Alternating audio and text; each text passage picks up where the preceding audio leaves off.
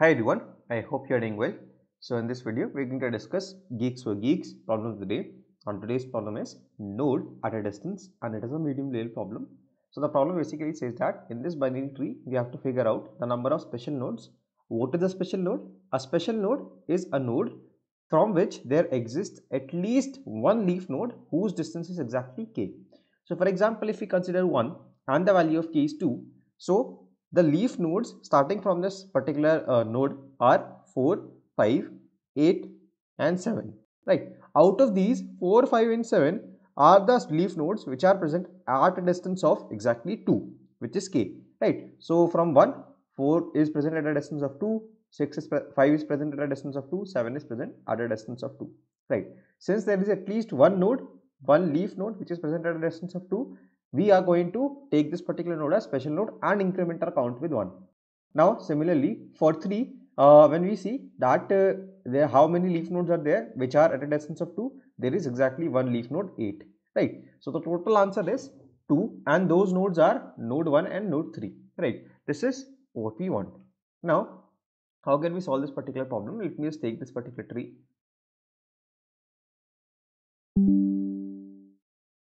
So we will be given this particular tree in the input, right? Now let us say we are traversing through the tree. So let us say we follow this particular path. We start from 1, then we go to 2, then we go to 4. Now that I have reached a leaf node, let us say we were maintaining a path from root to the current node, right? So the path will currently have 1, 2 and 4, right? Now what will happen? This is my current path, this is my last node, and I know that I am currently at a leaf node. So what I am going to do, let's say the size is 3, right? The array or the vector will be 0 based like this, the size is 3. I am going to find out the position size, which is the vector size minus 1 minus k, right? So what it will do, it is going to find me the position or the node which is present at a distance of k from the current last node, right?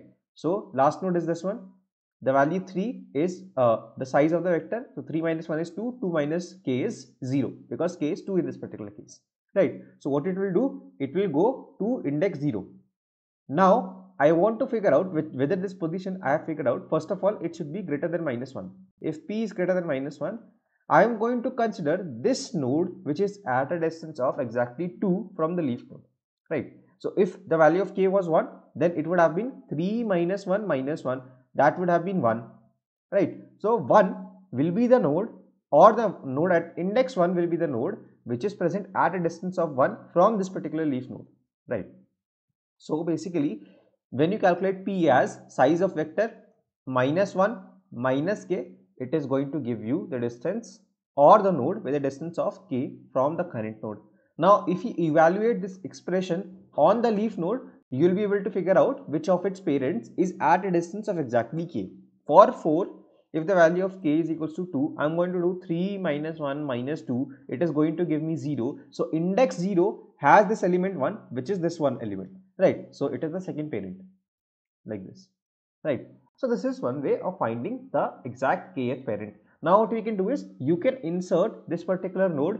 Since we will not have any values like this, we will just have nodes which do not even contain a data element. What we can do is we can take these nodes and insert into a data structure like a set or a map, and then just return the size of the set at the end. Now there are multiple other ways of finding the parent or the kth parent of the current node, but this is the most simplest one in this particular case. If you want to even optimize this, you can study something about binary lifting. I'm not going to explain this here. This is a slightly advanced concept, you might rarely need it, but in any case, if you want to find out the kth parent of any node, you can use binary lifting. So that approach will work in login, right? This is working in constant time, but you will also have to maintain this whole path, right? So the space complexity is O of height of the tree, right?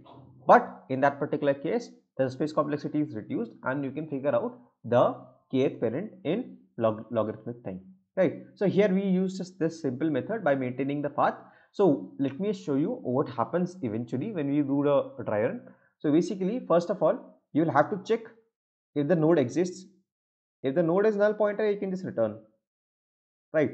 Otherwise, you push path, you'll have a path vector, you'll push the current node into the path vector, right? So if leaf, that means you will check whether the current node is a leaf or not, then you will apply this particular operation, right? Let's say you apply this particular operation, then you will call your DFS to the left as well as DFS to the right, and then you can just, when you return from this particular function, you can just do path dot pop back to remove the element from the back, right? So this is how you can solve this particular problem. So let me give a quick try run. What will happen? So when we reach here first, this particular node in the root node, the value or the node is not null, so I'm going to move forward. Then I'm going to push this particular node into my path vector. So let's say 1 is pushed, right? Now I'll check whether this is a leaf or not. This is not a leaf, so I'll DFS to the left. Now when I DFS to the left, I'll reach at this particular position. Now what I'll do, I will check whether this is null pointer or not. It is not null pointer, so I am going to push it into my path vector. Now I push it here. Now I check whether this is a leaf. This is not a leaf, so I DFS to the left. Right. Now I reach this node 4. Right. It is not a null pointer. I am going to push 4. Now, if this is a leaf, yes, this is a leaf. So I am going to apply this particular operation. Now, when I do this, this node 1 will be inserted to my answer vector. So 1 is now inserted in my answer set or answer vector or answer map, whatever you can say. Right. It can, but be careful, choose a data structure which stores only unique elements. So more preferably a set or a map, right? Now, when I do this particular thing, I DFS to the left, it is null, so I'm going to return. Then I DFS to the right, it is also null. Then I return, and then I just pop back from the current node. So when I pop back, it will be removed. Then I come back to 2, and then I'm going to go to the right, and then push back 5. Now, is 5 a leaf? Yes, 5 is a leaf.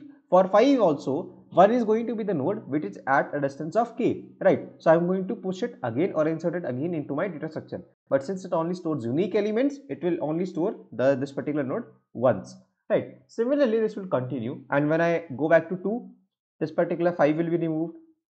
Since I have visited both children of 2, this particular 2 will be removed. How is it getting removed? From this particular thing, the last line that I have written, that I am copying the last element from the path vector, right? When I go to 1 now, I will traverse the right half and continue the process in a similar fashion, right? Now let me show you the final code, how I have written it. So I have used a path vector. I have created an unordered set of answer. Both are of types node pointer, right? Unordered set will help me to reduce the average case complexity to O of 1 for inserting the elements into the set, right? Now I just call the DFS at the root. If not node, that means if node is null pointer, I'm just going to return. Otherwise, I push it into my path vector. Now, how do I check whether this is a leaf or not? I'm going to check if both left and right nodes are null pointer, right? So if this is null, it is going to return false, and if I take not, the false will convert to true. So if both of them are null pointer, that means I'm currently at a leaf node. Now I'm going to calculate the position p that I need, which is path dot size -1 minus k. If p is greater than -1, I'm going to push back this particular node into my answer set, right? So path of p is containing a node pointer, and I'm going to push that node pointer into my answer set.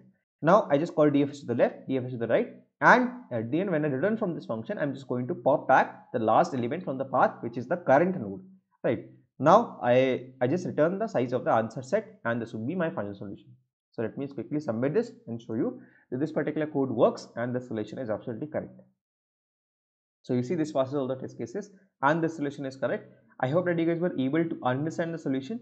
If you guys did, then consider dropping a like on this video, and don't forget to share thoughts in the comments, because your engagement with this video really helps the YouTube algorithm to understand that this video is actually helpful for you, and it will be able to reach much more people like you who want to keep solving new problems. So that is it for today. Till the next video drops, keep coding, stay safe, bye bye.